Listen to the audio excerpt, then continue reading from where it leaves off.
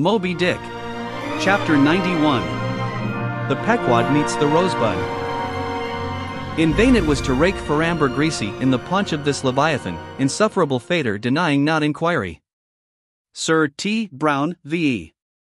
It was a week or two after the last whaling scene recounted, and when we were slowly sailing over a sleepy, vapory, midday sea, that the many noses on the Pequod's deck proved more vigilant discoverers than the 3 pairs of eyes aloft. A peculiar and not very pleasant smell was smelt in the sea. "I will bet something now," said Stubb, "that somewhere hereabouts are some of those drugged whales we tickled the other day. I thought they would keel up before long." Presently, the vapors in advance slid aside, and there in the distance lay a ship, whose furled sails betokened that some sort of whale must be alongside. As we glided nearer, the stranger showed French colors from his peak, and by the eddying cloud of vulture seafowl that circled, and hovered, and swooped around him, it was plain that the whale alongside must be what the fishermen call a blasted whale, that is, a whale that has died unmolested on the sea, and so floated an unappropriated corpse. It may well be conceived what an unsavory odor such a mass must exhale, worse than an Assyrian city in the plague, when the living are incompetent to bury the departed. So intolerable indeed is it regarded by some, that no cupidity could persuade them to moor alongside of it. Yet are there those who will still do it, notwithstanding the fact that the oil obtained from such subjects is of a very inferior quality, and by no means of the nature of attar of rose. Coming still nearer with the expiring breeze, we saw that the Frenchman had a second whale alongside, and this second whale seemed even more of a nosegay than the first. In truth, it turned out to be one of those problematical whales that seem to dry up and die with a sort of prodigious dyspepsia, or indigestion, leaving their defunct bodies almost entirely bankrupt of anything like oil. Nevertheless, in the proper place we shall see that no knowing fisherman will ever turn up his nose at such a whale as this, however much he may shun blasted whales in general. The Pequod had now swept so nigh to the stranger, that Stubb vowed he recognized his cutting spade pole entangled in the lines that were knotted round the tail of one of these whales. "There's a pretty fellow, now," he banteringly laughed, "standing in the ship's bows. There's a jackal for ye." I well know that these crapauds of Frenchmen are but poor devils in the fishery, sometimes lowering their boats for breakers, mistaking them for sperm whale spouts, yes, and sometimes sailing from their port with their hold full of boxes of tallow candles, and cases of snuffers, foreseeing that all the oil they will get won't be enough to dip the captain's wick into. Aye, we all know these things, but look ye, here's a crapo that is content with our leavings, the drugged whale there, I mean. Aye, and is content too with scraping the dry bones of that other precious fish he has there. Poor devil. I say, pass round a hat, someone, and let's make him a present of a little oil for dear charity's sake. For what oil he'll get from that drugged whale there, wouldn't be fit to burn in a jail, no, not in a condemned cell. And as for the other whale, why, I'll agree to get more oil by chopping up and trying out these 3 masts of ours, than he'll get from that bundle of bones, though, now that I think of it, it may contain something worth a good deal more than oil, yes, ambergris. I wonder now if our old man has thought of that. It's worth trying. Yes, I'm for it, and so saying he started for the quarterdeck. By this time, the faint air had become a complete calm, so that whether or no, the Pequod was now fairly entrapped in the smell, with no hope of escaping except by its breezing up again. Issuing from the cabin, Stubb now called his boat's crew, and pulled off for the stranger. Drawing across her bow, he perceived that in accordance with the fanciful French taste, the upper part of her stem piece was carved in the likeness of a huge drooping stalk, was painted green, and for thorns had copper spikes projecting from it here and there, the whole terminating in a symmetrical folded bulb of a bright red color. Upon her headboards, in large gilt letters, he read Bouton de Rose, Rosebutton, or Rosebud, and this was the romantic name of this aromatic ship. Though Stubb did not understand the Bouton part of the inscription, yet the word rose, and the bulbous figurehead put together, sufficiently explained the whole to him. "A wooden rosebud," he cried with his hand to his nose, "that will do very well, but how like all creation it smells." Now in order to hold direct communication with the people on deck, he had to pull round the bows to the starboard side, and thus come close to the blasted whale, and so talk over it. Arrived then at this spot, with one hand still to his nose, he bawled, "Bouton de Rose, ahoy! Are there any of you Bouton de Roses that speak English?" "Yes," rejoined a Guernsey man from the bulwarks, who turned out to be the chief mate. "Well, then, my Bouton de Rosebud, have you seen the white whale?" "What whale?" "The white whale, a sperm whale, Moby Dick, have ye seen him?" "Never heard of such a whale." Cachalot blanche. White whale, no. Very good, then, goodbye now, and I'll call again in a minute. Then rapidly pulling back towards the Pequod, and seeing Ahab leaning over the quarterdeck rail awaiting his report, he molded his two hands into a trumpet and shouted, "No, sir. No." Upon which Ahab retired, and Stubb returned to the Frenchman. He now perceived that the Guernsey man, who had just got into the chains, and was using a cutting spade, had slung his nose in a sort of bag. "What's the matter with your nose, there?" said Stubb. "Broke it? I wish it was broken, or that I didn't have any nose at all," answered the Guernsey man, who did not seem to relish the job he was at very much.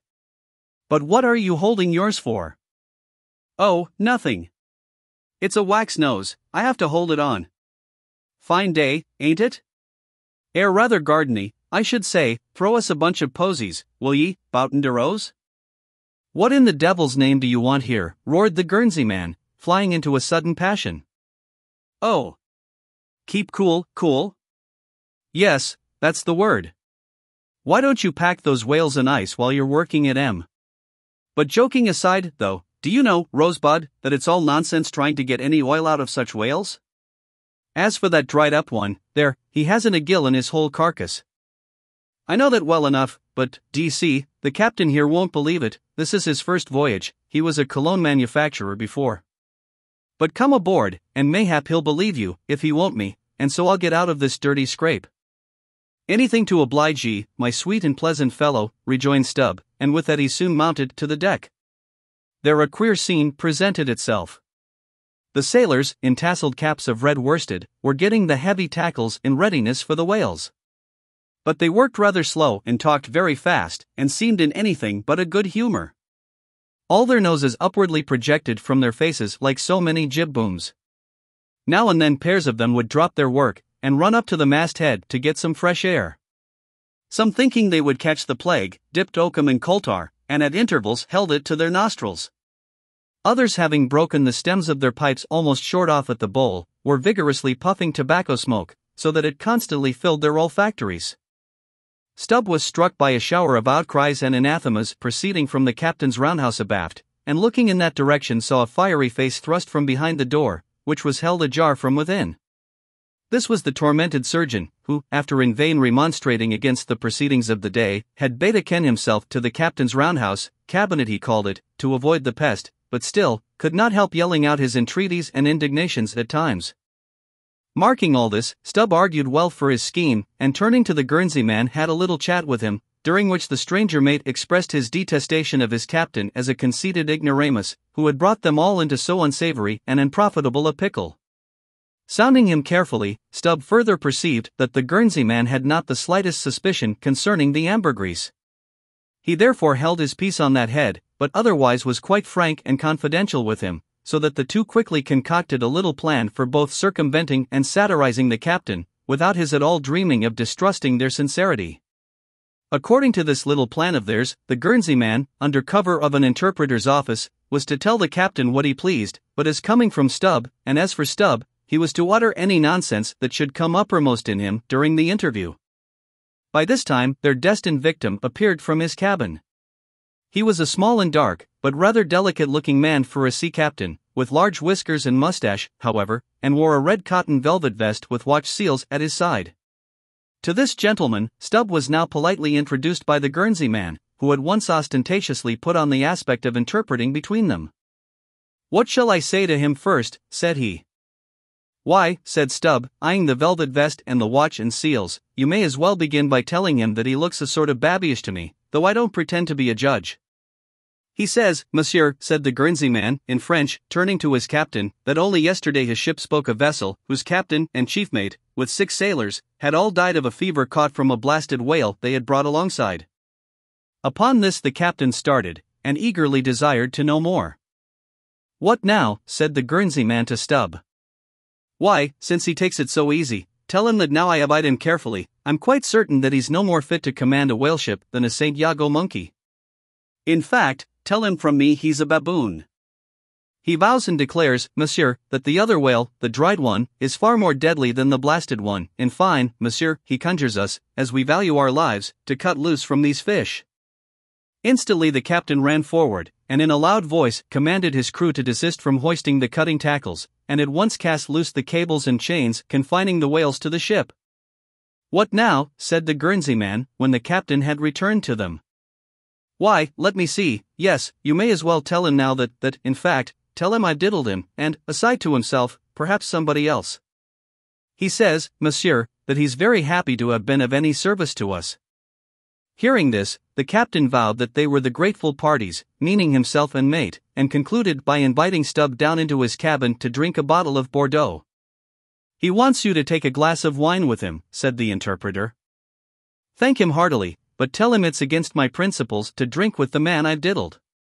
In fact, tell him I must go. He says, monsieur, that his principles won't admit of his drinking, but that if monsieur wants to live another day to drink, then monsieur had best drop all 4 boats, and pull the ship away from these whales, for it's so calm they won't drift." By this time Stubb was over the side, and getting into his boat, hailed the Guernsey man to this effect, that having a long towline in his boat, he would do what he could to help them, by pulling out the lighter whale of the 2 from the ship's side. While the Frenchman's boats, then, were engaged in towing the ship one way, Stubb benevolently towed away at his whale the other way, ostentatiously slacking out a most unusually long towline. Presently a breeze sprang up, Stubb feigned to cast off from the whale, hoisting his boats. The Frenchman soon increased his distance, while the Pequod slid in between him and Stubb's whale. Whereupon Stubb quickly pulled to the floating body, and hailing the Pequod to give notice of his intentions, at once proceeded to reap the fruit of his unrighteous cunning. Seizing his sharp boat spade, he commenced an excavation in the body, a little behind the side fin. You would almost have thought he was digging a cellar there in the sea, and when at length his spade struck against the gaunt ribs, it was like turning up old Roman tiles and pottery buried in fat English loam. His boat's crew were all in high excitement, eagerly helping their chief, and looking as anxious as gold hunters. And all the time numberless fowls were diving, and ducking, and screaming, and yelling, and fighting around them. Stubb was beginning to look disappointed, especially as the horrible nosegay increased, when suddenly from out the very heart of this plague, there stole a faint stream of perfume, which flowed through the tide of bad smells without being absorbed by it, as one river will flow into and then along with another, without at all blending with it for a time. I have it, cried Stubb, with delight, striking something in the subterranean regions, a purse. A purse! Dropping his spade, he thrust both hands in, and drew out handfuls of something that looked like ripe Windsor soap, or rich mottled old cheese, very unctuous and savory withal. You might easily dent it with your thumb, it is of a hue between yellow and ash color. And this, good friends, is ambergris, worth a gold guinea an ounce to any druggist. Some 6 handfuls were obtained, but more was unavoidably lost in the sea, and still more, perhaps, might have been secured were it not for impatient Ahab's loud command to Stubb to desist, and come on board, else the ship would bid them good-bye. Chapter 92. Ambergris. Now this ambergris is a very curious substance, and so important as an article of commerce, that in 1791 a certain Nantucket-born Captain Coffin was examined at the bar of the English House of Commons on that subject. For at that time, and indeed until a comparatively late day, the precise origin of ambergris remained, like amber itself, a problem to the learned.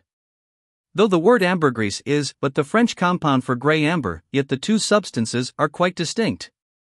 For amber, though at times found on the seacoast, is also dug up in some far inland soils, whereas ambergris is never found except upon the sea. Besides, amber is a hard, transparent, brittle, odorless substance, used for mouthpieces to pipes, for beads and ornaments, but ambergris is soft, waxy, and so highly fragrant and spicy, that it is largely used in perfumery, in potiles, precious candles, hair powders, and pomatum. The Turks use it in cooking, and also carry it to Mecca, for the same purpose that frankincense is carried to St. Peter's in Rome. Some wine merchants drop a few grains into claret, to flavor it. Who would think, then, that such fine ladies and gentlemen should regale themselves with an essence found in the inglorious bowels of a sick whale? Yet so it is. By some, ambergris is supposed to be the cause, and by others the effect, of the dyspepsia in the whale. How to cure such a dyspepsia it were hard to say, unless by administering 3 or 4 boatloads of Brandreth's pills, and then running out of harm's way, as laborers do in blasting rocks.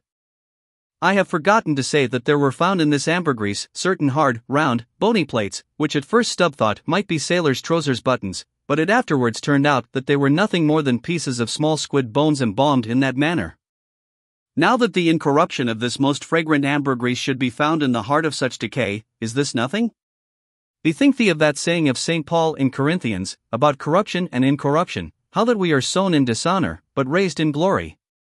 And likewise call to mind that saying of Paracelsus about what it is that mocketh the best musk. Also forget not the strange fact that of all things of ill savor, cologne water, in its rudimental manufacturing stages, is the worst. I should like to conclude the chapter with the above appeal, but cannot, owing to my anxiety to repel a charge often made against whalemen, and which, in the estimation of some already biased minds, might be considered as indirectly substantiated by what has been said of the Frenchman's 2 whales. Elsewhere in this volume the slanderous aspersion has been disproved, that the vocation of whaling is throughout a slatternly, untidy business.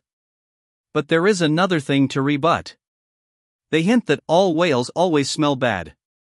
Now how did this odious stigma originate? I opine that it is plainly traceable to the first arrival of the Greenland whaling ships in London, more than 2 centuries ago.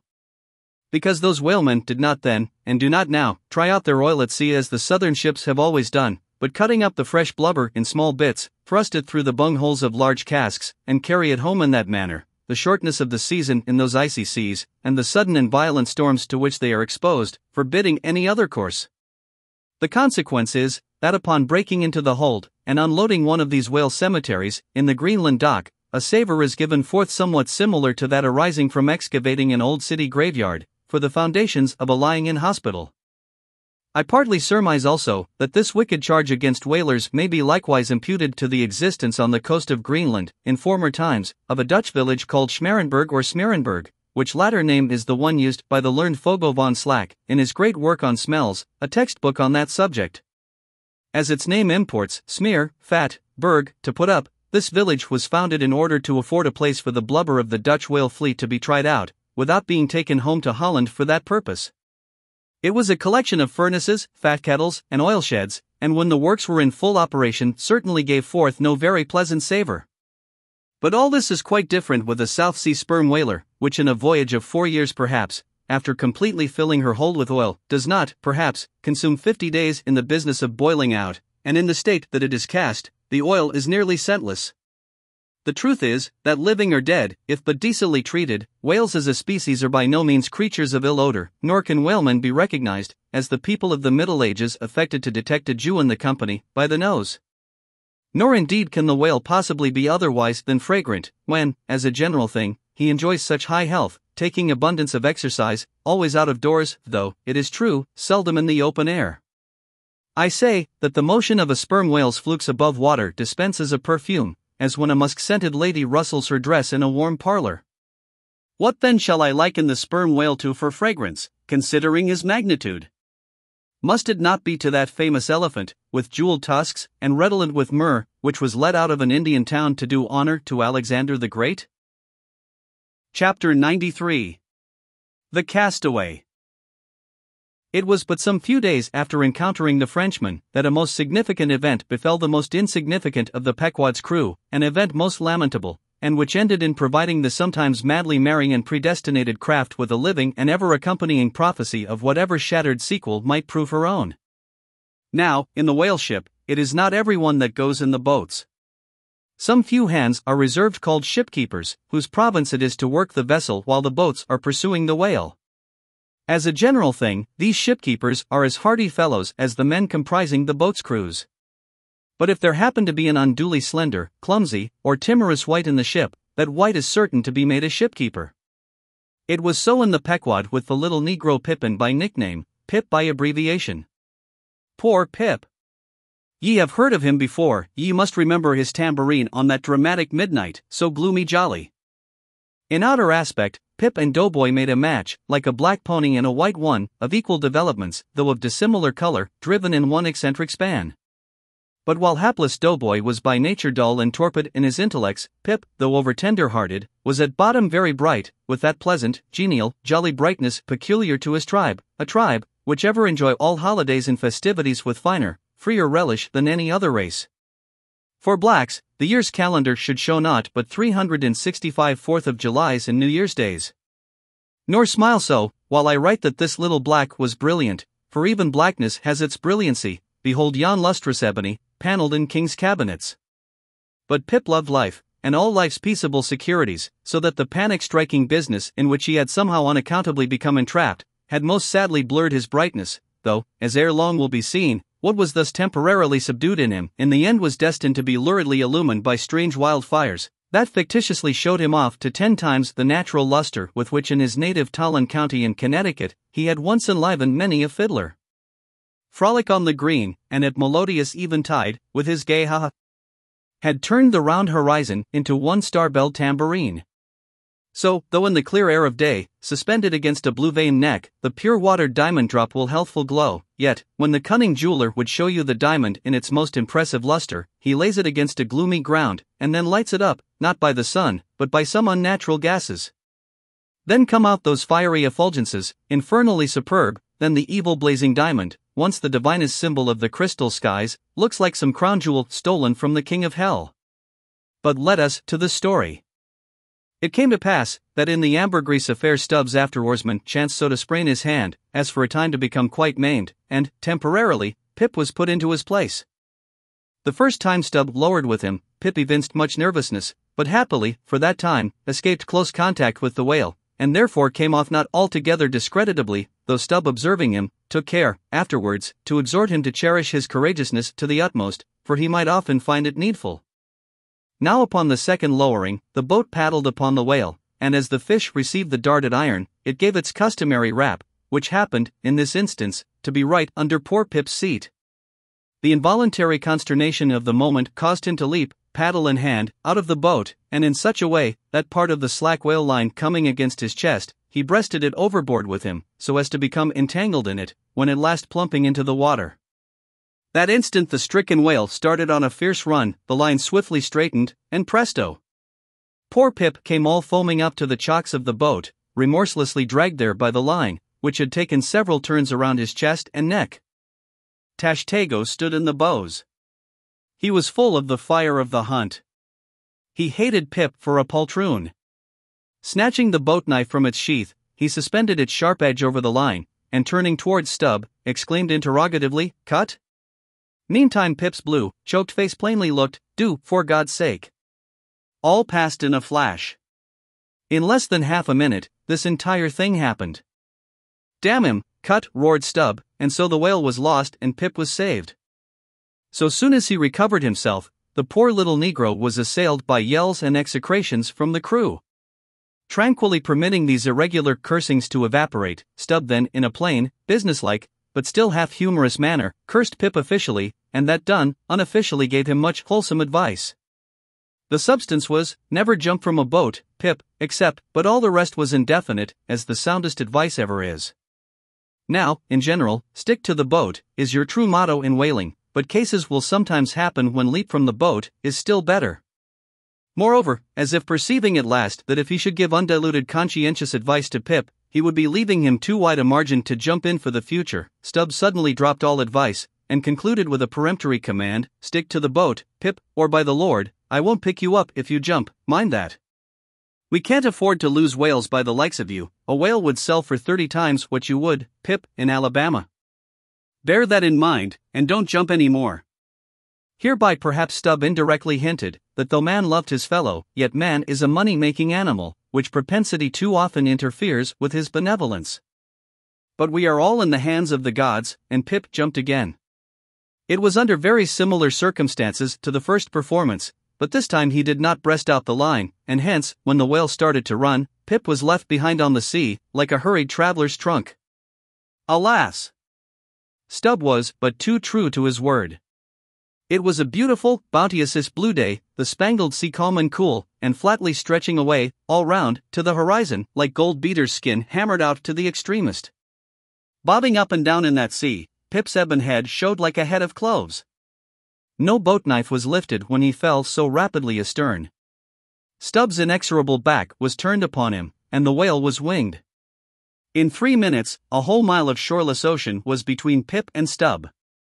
Out from the center of the sea, poor Pip turned his crisp, curling, black head to the sun, another lonely castaway, though the loftiest and the brightest. Now, in calm weather, to swim in the open ocean is as easy to the practiced swimmer as to ride in a spring carriage ashore. But the awful lonesomeness is intolerable. The intense concentration of self in the middle of such a heartless immensity, my God! Who can tell it? Mark how when sailors in a dead calm bathe in the open sea, mark how closely they hug their ship and only coast along her sides.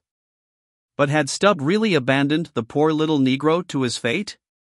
No, he did not mean to, at least.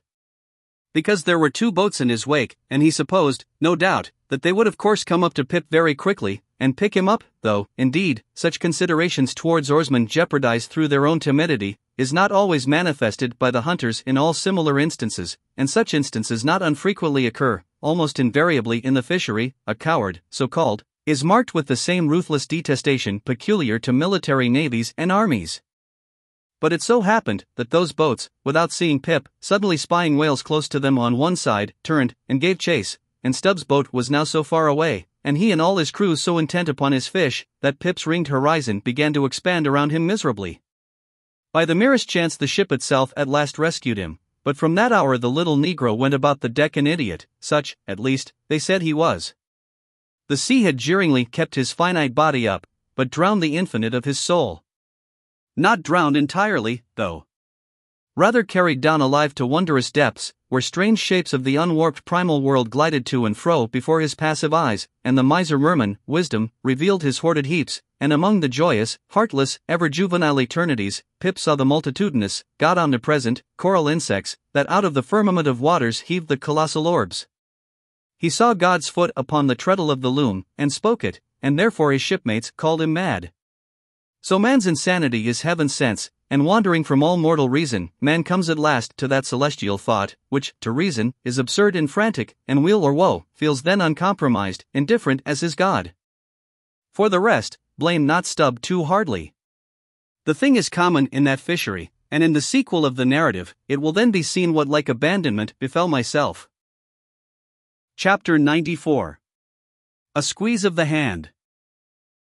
That whale of Stubb's, so dearly purchased, was duly brought to the Pequod side, where all those cutting and hoisting operations previously detailed were regularly gone through, even to the bailing of the Heidelberg ton, or case.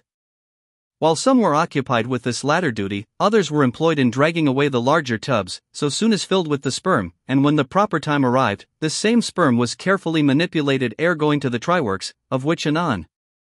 It had cooled and crystallized to such a degree, that when, with several others, I sat down before a large Constantine's bath of it, I found it strangely concreted into lumps, here and there rolling about in the liquid part. It was our business to squeeze these lumps back into fluid. A sweet and unctuous duty.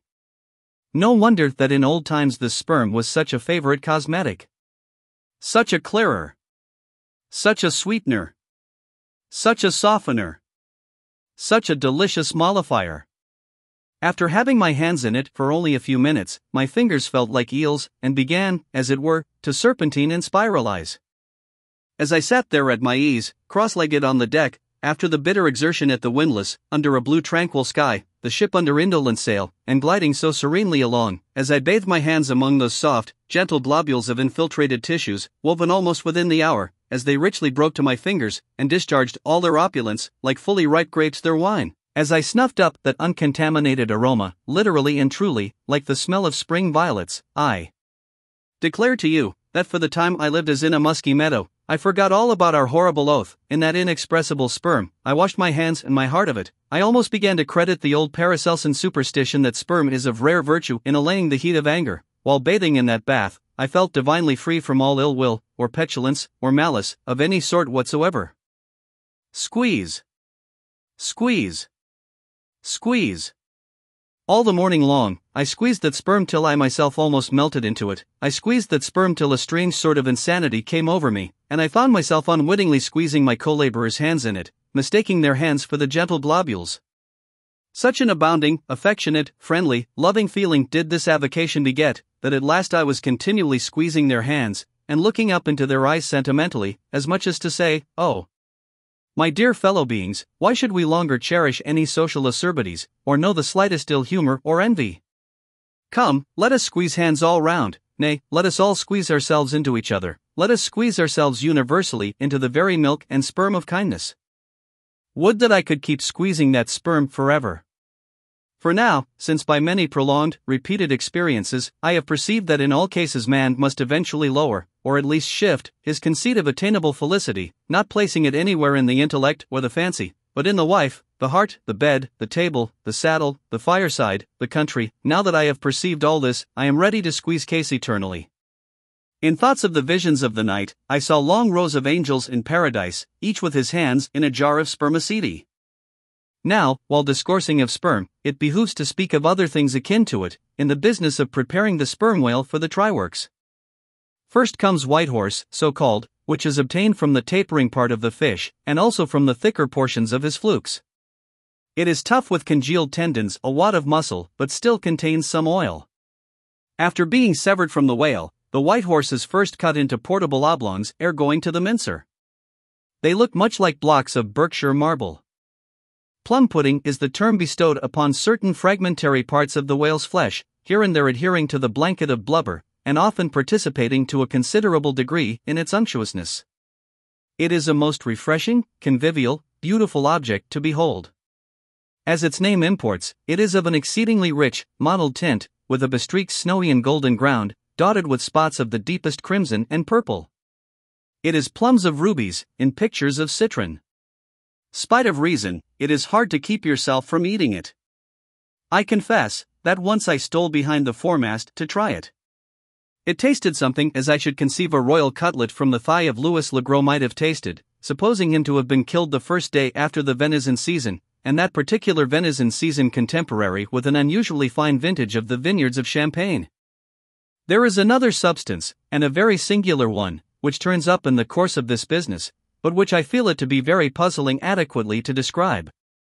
It is called slobgullion, an appellation original with the whalemen, and even so is the nature of the substance. It is an ineffably oozy, stringy affair, most frequently found in the tubs of sperm, after a prolonged squeezing, and subsequent decanting. I hold it to be the wondrously thin, ruptured membranes of the case, coalescing. Gurry, so called, is a term properly belonging to right whalemen, but sometimes incidentally used by the sperm fishermen. It designates the dark, glutinous substance which is scraped off the back of the Greenland or right whale, and much of which covers the decks of those inferior souls who hunt that ignoble leviathan. Nippers. Strictly, this word is not indigenous to the whale's vocabulary. But as applied by whalemen, it becomes so. A whaleman's nipper is a short firm strip of tendinous stuff cut from the tapering part of leviathan's tail. It averages an inch in thickness, and for the rest, is about the size of the iron part of a hoe. Edgewise moved along the oily deck, it operates like a leathern squilgee, and by nameless blandishments, as of magic, allures along with it all impurities. But to learn all about these recondite matters, your best way is at once to descend into the blubber room, and have a long talk with its inmates. This place has previously been mentioned as the receptacle for the blanket pieces, when stripped and hoisted from the whale. When the proper time arrives for cutting up its contents, this apartment is a scene of terror to all tyros, especially by night.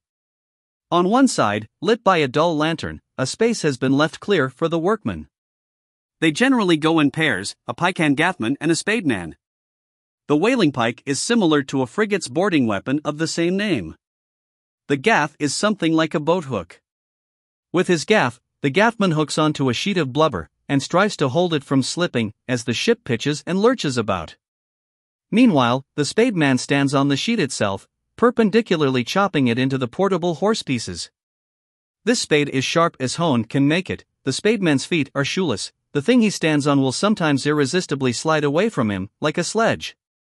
If he cuts off one of his own toes, or one of his assistants, would you be very much astonished? Toes are scarce among veteran blubber-room men. Chapter 95. The Cassock. Had you stepped on board the Pequod at a certain juncture of this post-mortemizing of the whale, and had you strolled forward nigh the windlass, pretty sure am I that you would have scanned with no small curiosity a very strange, enigmatical object, which you would have seen there, lying along lengthwise in the lee scuppers. Not the wondrous cistern in the whale's huge head, not the prodigy of his unhinged lower jaw, not the miracle of his symmetrical tail, none of these would so surprise you, as half a glimpse of that unaccountable cone, longer than a Kentuckian is tall, nigh a foot in diameter at the base, and jet black as Yojo, the ebony idol of Queequeg. And an idol, indeed, it is, or, rather, in old times, its likeness was. Such an idol as that found in the secret groves of Queen Macha in Judea, and for worshipping which, King Asa, her son, did depose her, and destroyed the idol, and burnt it for an abomination at the brook Kedron, as darkly set forth in the 15th chapter of the first book of Kings. Look at the sailor, called the mincer, who now comes along, and assisted by two allies, heavily backs the grandissimus, as the mariners call it, and with bowed shoulders, staggers off with it as if he were a grenadier carrying a dead comrade from the field. Extending it upon the forecastle deck, he now proceeds cylindrically to remove its dark pelt, as an African hunter the pelt of a boa. This done, he turns the pelt inside out, like a pantaloon leg, gives it a good stretching, so as almost to double its diameter, and at last hangs it, well spread, in the rigging, to dry. Ere long, it is taken down, when removing some 3 feet of it, towards the pointed extremity, and then cutting 2 slits for armholes at the other end, he lengthwise slips himself bodily into it. The mincer now stands before you invested in the full canonicals of his calling. Immemorial to all his order, this investiture alone will adequately protect him, while employed in the peculiar functions of his office. That office consists in mincing the horse pieces of blubber for the pots, an operation which is conducted at a curious wooden horse, planted endwise against the bulwarks, and with a capacious tub beneath it, into which the minced pieces drop, fast as the sheets from a rapt orator's desk. Arrayed in decent black, occupying a conspicuous pulpit, intent on Bible leaves, what a candidate for an archbishopric, what a lad for a pope were this mincer, asterisk. Asterisk Bible leaves. Bible leaves. This is the invariable cry from the mates to the mincer. It enjoins him to be careful, and cut his work into as thin slices as possible, inasmuch as by so doing the business of boiling out the oil is much accelerated, and its quantity considerably increased, besides perhaps improving it in quality.